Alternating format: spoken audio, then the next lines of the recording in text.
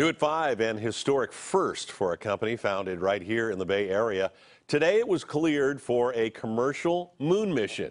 KPIX 5 reporter Kiet Do on how this ushers in a whole new space race.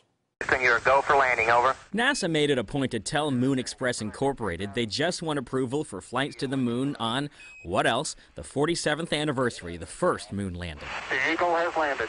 Co-founder Navelle Jane joined us via FaceTime from New York. NASA and everyone wanted that to be the moment to give us that approval because they symbolically are passing the baton from a public enterprise and the government to to entrepreneurs and a private enterprise.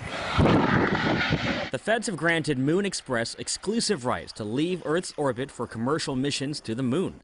The key? The government saying Moon Express could keep whatever it finds. For now, the immediate goal is to finish testing, get to the surface by 2017, move around, and work out the kinks. To rephrase John F. Kennedy, we chose to go to the moon not because it's easy, because it's a good business. Which brings us to their ultimate goal, mine for precious resources like platinum, water, and helium-3.